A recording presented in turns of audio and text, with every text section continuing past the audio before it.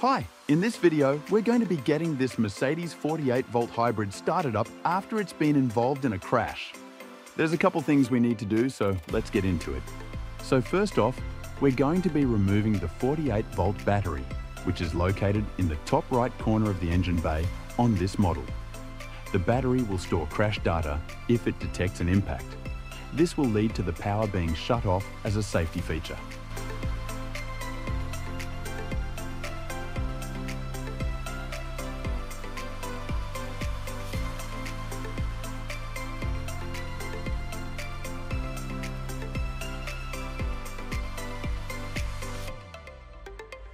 Once the battery has been removed, we can start to disassemble it. We need to gain access to the module which stores the data on, which is located inside the case. 9 times out of 10, depending how long the vehicle has been stood for, the battery will also be under voltage, so we will also be required to charge it back to 48 volts. If your vehicle hasn't been in a crash, but has been stood a while, this will also cause the battery to shut down if the voltage has dropped below a certain threshold. This also can be repaired, and it's the exact same process.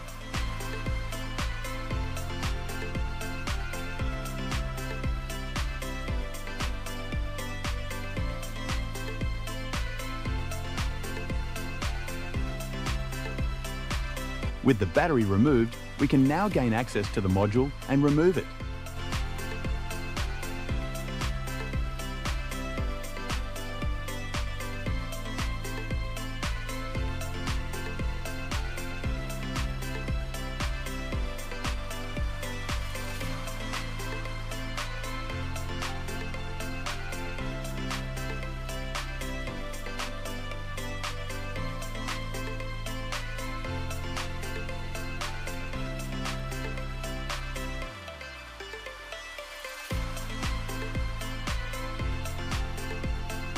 Time to remove the crash data.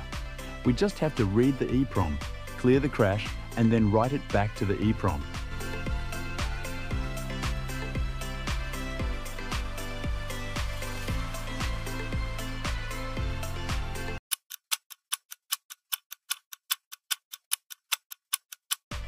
Now that is finished, we can solder the EEPROM back onto the module, give it a clean, and we're ready to build the battery back up.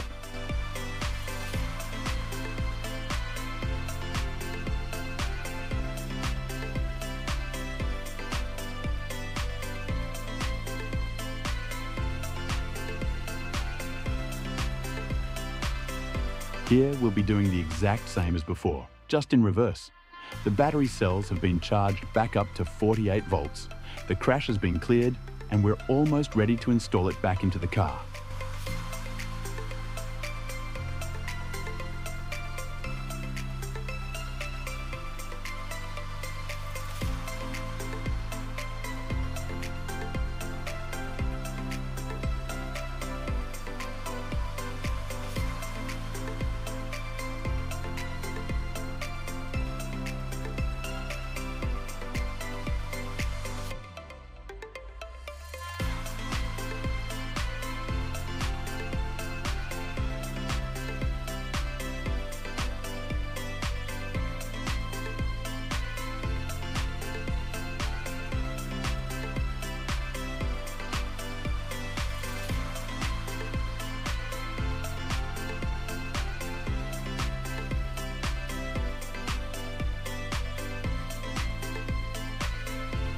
Now it's time to install it back into the car.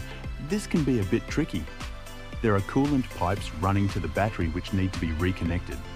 Once they're all connected, it's just a case of bolting down the bracket at the bottom and connecting the power cables back up. Always remember to disconnect the 12-volt battery before.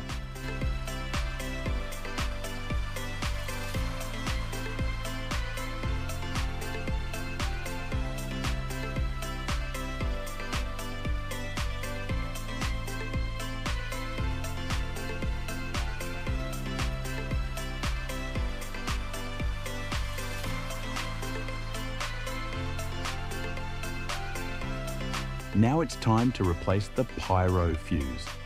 If your vehicle hasn't been involved in an accident, you don't need to worry about this. This is also a safety feature on many cars today. It will stop power running from the 12-volt battery to the car. This also needs to be replaced in order to get the car started again after an impact has been detected. We can see on this model it's located underneath the glove box inside a little box, but most of the time on other vehicles it's located next to the 12-volt battery.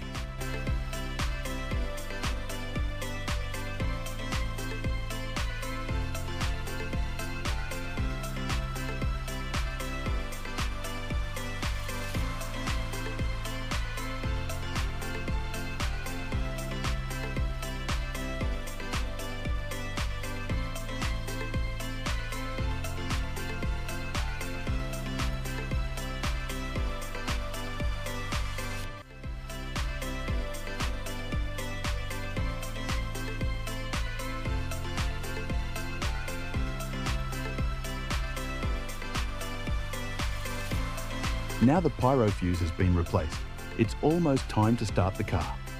You also have to run some diagnostics tests beforehand. After that, the vehicle will start up.